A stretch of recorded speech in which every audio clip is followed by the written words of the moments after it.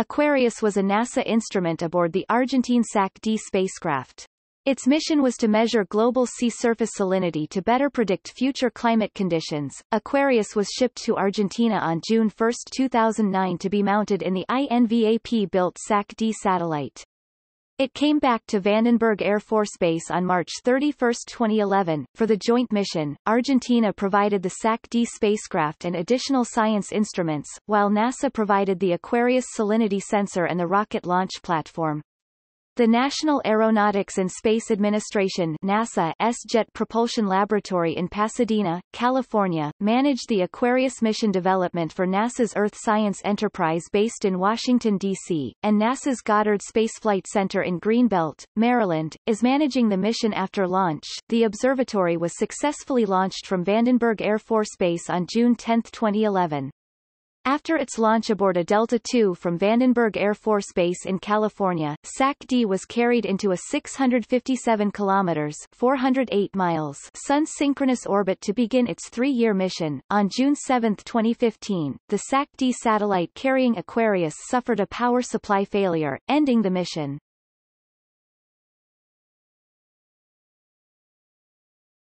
Topic: Background and instrumentation. The spacecraft's mission is a joint program between the National Aeronautics and Space Administration (NASA) and Argentina's space agency, Comisión Nacional de Actividades Espaciales (CONAE).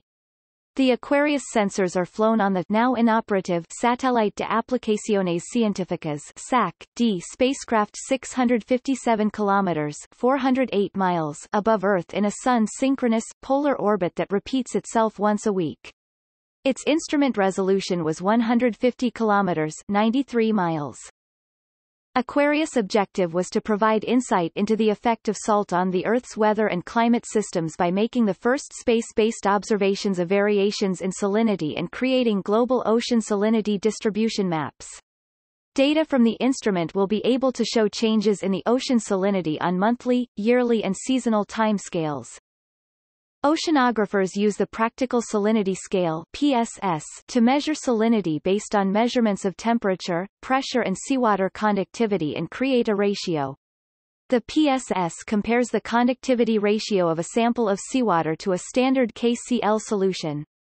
The oceanic average sea surface salinity is about 35 pss or 3.5% salt and varies globally from 32 to 37 pss. The Aquarius mission goal is to measure changes in salinity of 0.2 pss. Aquarius measured sea surface salinity by using radiometers to detect changes in the ocean's microwave thermal emissions frequencies due to salinity. Aquarius 3 radiometers have antenna reflectors 2.5 meters (8.2 feet) in diameter that are able to scan a 390 kilometer (242 mile) wide swath of the ocean's surface collectively. The radiometers on Aquarius are the most accurate ever and were able to sense at a frequency of 1.4 GHz. Raw data records from the Aquarius instrument was transmitted from CONAE to the ground station at NASA's Goddard Space Flight Center (GSFC) in Greenbelt, MD. The CONAE ground station is located in Córdoba, Argentina, where mission operations are conducted, data is processed and instrument operations are held. The processed data will create salinity-related data products that will be archived for use by NASA's Physical Oceanography Distributed Active Archive Center (PODAAC) in Pasadena, CA's Jet Propulsion Laboratory (JPL).